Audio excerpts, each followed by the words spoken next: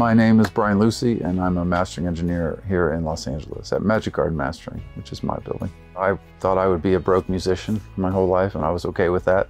But in the 90s, I was frustrated with the recordings that I could get, and I started to engineer and record myself. And eventually that led from a small budget up to a full-blown analog studio. I didn't see the need to be cloistered in a windowless cave. So what I did here was something that has the potential for fresh air and windows, and it was a bit of a risk. I committed to the space before I had built it.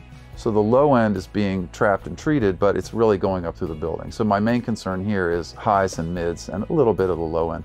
And I also like to be close to speakers. I'm not a fan of being a long way away from the speaker. I like the intimacy of a 7-8 foot triangle. And the cost was, you know, in the tens of thousands versus the hundreds of thousands to get a top level result. So it was a bit of a ballsy move, but it worked out, and I'm really happy being here. Trinnov came in the picture through actually my dear friend Jonathan Miller, who's a TV and film composer, and he brought a mix over one day. And I said to him, this is maybe the best mix. No, this is definitely the best mix you've ever done. And he starts to say, you know, this word, Trinnov, Trinnov, Trinnov. I'm like, what are you saying? I had no idea. So he's telling me about Trinnov, and you know, he's a composer, so he likes to work in an untreated natural space, a space that's completely organic, right? So what I'm doing here is obviously not that. So he was the full extreme. And I said, well, I got to hear it. So I came over, he's 10 minutes away, and he turned the Trinnov off, and we listened to the same track, and it was the worst thing I've ever heard. It was horrific. And then he turned it on, and I was like, oh, well, I mean, the speakers obviously aren't the greatest, but this is a very useful result. I was like, I could work here. I can hear that being a thing. And that was it. I'd heard his work for 25 years. Here he is in a terrible space with what I consider terrible speakers, making the best thing he's ever done. From there, I started to investigate the product for myself and spent some time with it.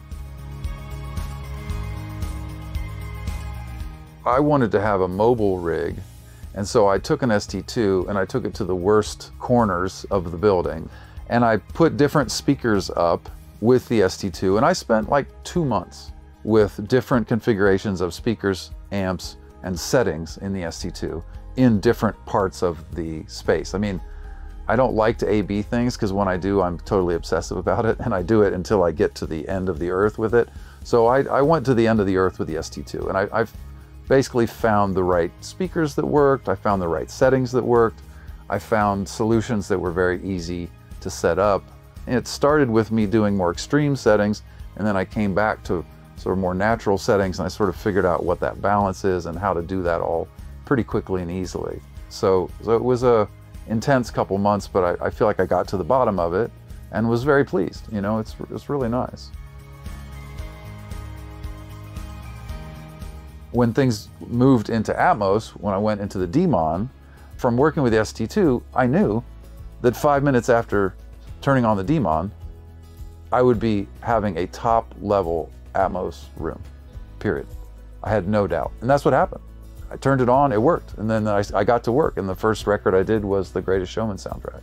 5 minutes of tweaking. It's more in those 5 minutes, which obviously represents all the work that you all have done, all the experience in that 5 minutes to set up the Atmos room.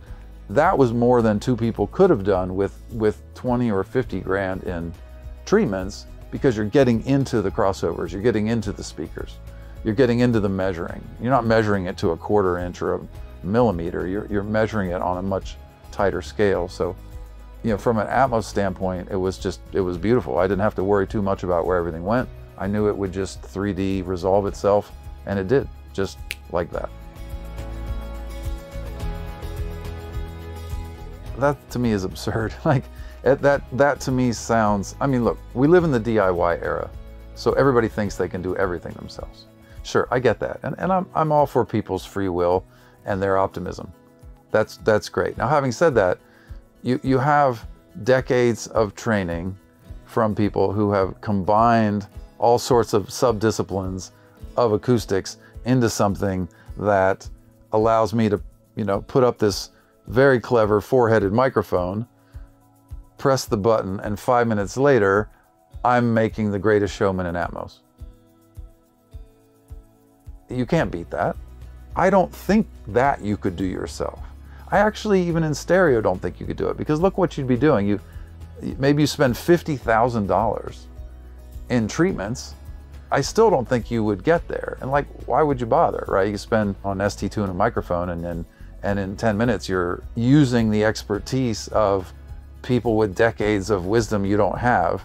You know, that's me. I want to use their intelligence for my benefit. I don't want to learn all of that. I don't have time for that. People are experts in certain fields. And when someone is an expert and you can benefit from them, maybe you should. My journey with Trinnov is similar to my journey with Atmos. My initial feeling is skepticism, verging on cynicism.